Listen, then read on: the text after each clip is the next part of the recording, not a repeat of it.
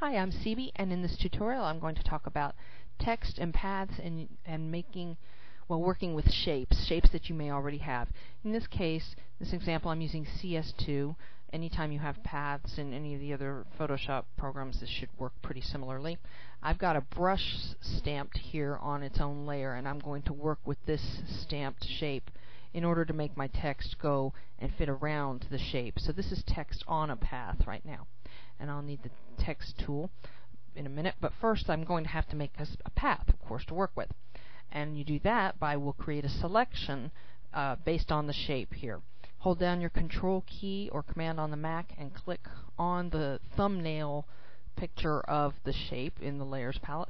You'll get the marching ants coming off, and that's the selection. Now we need the path, so go into the Paths tab, choose down at the bottom the one that says Make Work Path from Selection. It's this little circle with kind of lines coming off of it.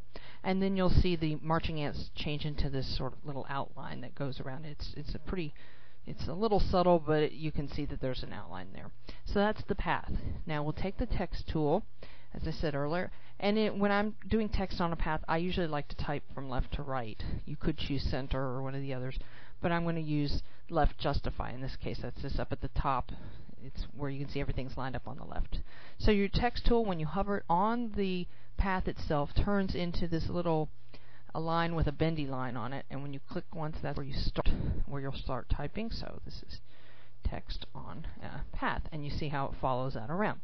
Now if I want to keep typing, it would go all the way around and follow this outline all through, but I want to leave a little gap here. I'm going to put some more text on this line, so I've got to go back into the path and reselect the work path, because when you start typing with the text tool, it makes another path. So go back to the work path here into the Layers palette, and now it will give me that little bendy line again to show me I can start some new text here. And there we go, text on path. And then just hit the check mark to commit it. I have a little layout here to show you that is using that same technique on several of those swirls all over it. And of course, you're not stuck with just using swirls. Any shape that you use, if you control and click on the thumbnail and get the selection, you can do that to make a lovely little path to type on. I know you can use the pen tool, of course, to freeform these, but it works a lot smoother, I think, to have a shape like this stamped and work with the selection. So now let's talk about the other way that text can work with paths, and that's to get text in a path. So I'm going to work with a circle in this case. I'm going to draw out a circle with the elliptical marquee tool, and I'm going to hold my Shift key down to make it a perfect circle. If I didn't hold the Shift key down, it turns into an oval, but when you hold the Shift, it will stay as a circle. So now I have the selection, and the method here is the same. We go into Paths and go into Make the Work Path, and now of course you can't see it. So you know why? Because I have this other path in here that it didn't get rid of. So hang on, just hang with me for a minute and get rid of these things, and that'll start with a clean slate. I didn't get that clean. Alright, so let's try again. Draw out with the circle, let go, path, there, work path. Now we have the path. Sorry about that. So let's take the text tool again. Same thing, if I were to click on the line of the path here, we'd be going around in a circle, but we want to click inside. And when you move the text tool inside this path, it sort of looks like a little curve, a couple of curved lines around it. I kid that it looks like a pregnant text tool now.